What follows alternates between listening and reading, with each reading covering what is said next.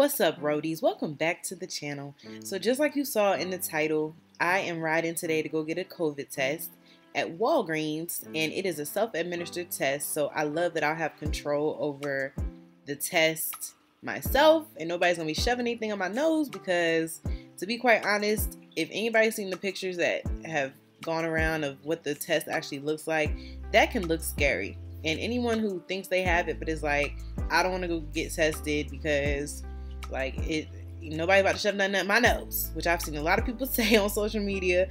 I just wanted to if that's you and you happen to come across this video, then you'll get to see what the process actually looks like. It's really not that bad. Also, a couple of days ago, I was like walking, and I mean, just like a little regular stroll, you know what I'm saying? Not too fast, not too slow. And I was like heavy breathing, like it was bad. So I was like, ooh, this quarantine eating is getting to me. So I wanted to make sure that it was just, me, not having the same activity that I had before the quarantine. And I wanted to make sure it wasn't anything else like having COVID. So I decided to go and get this test at Walgreens. The test was free for me with my health insurance, but I think the regular test is about $129 if you don't have health insurance. But apparently most health insurances are accepted for a free test. And also there are free community tests. There might be one in your community, so go check it out if you feel the need to go get tested. So let's get it. I'm here for a drive-thru COVID test.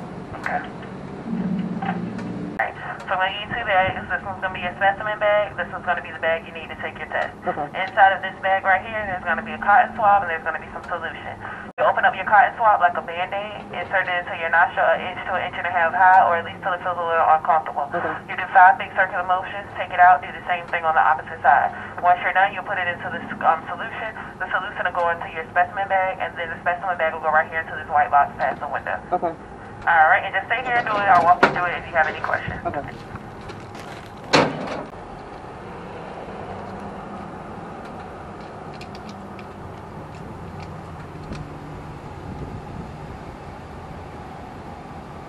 You said 5? Mm-hmm. Yep.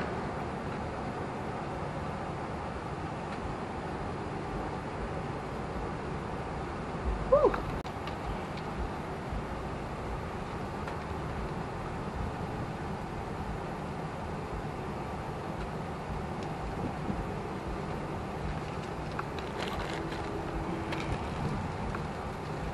Put it into the Ziploc bag.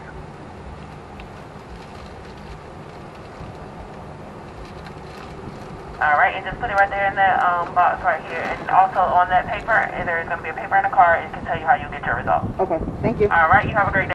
And that's it, y'all. So 2 minutes and done. I love that I had control over the test myself, so I could do what was most comfortably uncomfortable for me, because it wasn't a comfortable experience at all. However, it was better doing it myself than having somebody else jack a cotton swab up my nose. So I appreciated the self-administering aspect of the test. And I got my test results a little more than 24 hours later, and here they are.